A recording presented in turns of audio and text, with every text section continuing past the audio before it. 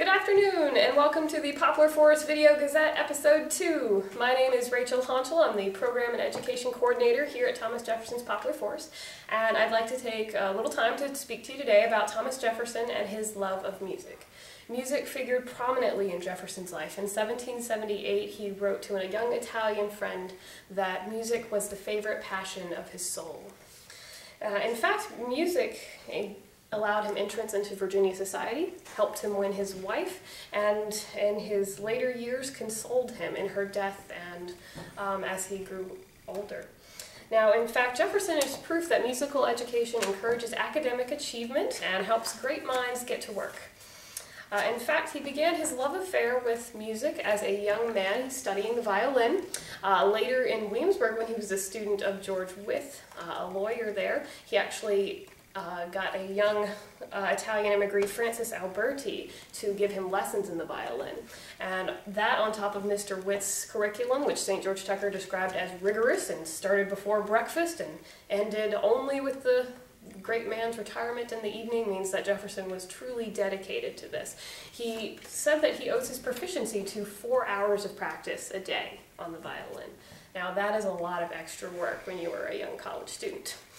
Now, of course, it also allowed him greater entrance into Virginia society. While he was a student of Mr. Wythe, he was actually introduced to the royal governor of Virginia at the time, Francis Fauquier. Francis Fauquier used to have these sort of little salons weekly with one of the mathematics professors at William & Mary, Dr. William Small, and George Wythe was often invited, and when he found out Mr. Jefferson played the violin so well, Francis Fauquier actually invited him to come to these little meetings as well. He was an avid musician, so they had what Jefferson later called in his life a party of four, and he enjoyed these conversations so much it was able to allow him to sort of get out of his shell. Because if we look at Jefferson as a young man, he was about 6'2", he was a little long of limb, and he might have felt a little awkward about that, as we all do in our teenage years. And so allowing these conversations and having music as a conduit, he was able to become more comfortable with his peers in Virginia society, which helped him in his political career in Virginia. He was later elected to the Virginia House of Burgesses. Family rumor also has it that music helped him woo his wife, young Martha Wales Skelton. Pardon me there, bit of a tongue twister, her name. And in fact, he bought her a pianoforte during their engagement. She was a young, wealthy widow, and she had plenty of suitors, but it was her love of music that drew her to young Thomas Jefferson.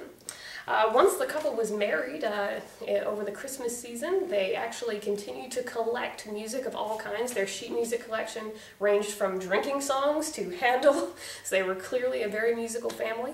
They encouraged their 2 daughters to play a number of instruments, and their household included a violin, a viola, a harpsichord, and a pianoforte. Mr. Jefferson was always reminding his young daughters, Mariah and Martha, not to neglect their music. Now, unfortunately, his wife did pass away quite young, and it seemed that music was one of Jefferson's only consolations during this time. I mean, who among us hasn't picked up a favorite piece of music or listened to their favorite song when they're feeling down? And certainly he continued to practice his violin even when he was in France serving as the ambassador. At that time, he very critically injured his wrist, and records show that he continued to buy violin strings as well as bows and rosin into the 1790s, indicating that not even a debilitating illness or an injury would keep him from his love of music. During his presidency, he even advocated for musical education for our young people, calling music invaluable, particularly for a young lady's education. You know what they say in Virginia, if you can't sing, dance, or play an instrument, you have no social life. You're never going to make any friends or get married, so certainly critical in that respect. Now, I'd like to end this little talk with a question. Just how important was music to Thomas Jefferson? It was certainly important enough that he dedicated hours, countless thousands of hours, to its study and composition in his lifetime.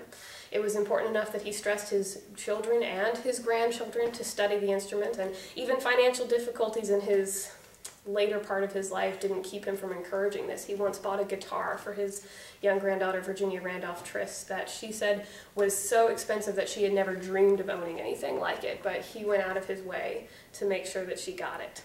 In fact, he once held a raffle to raise money to buy one of his other granddaughters a piano. He held a raffle in the Virginia Gazette where he asked people to buy tickets so that he could make money to buy his granddaughter a piano.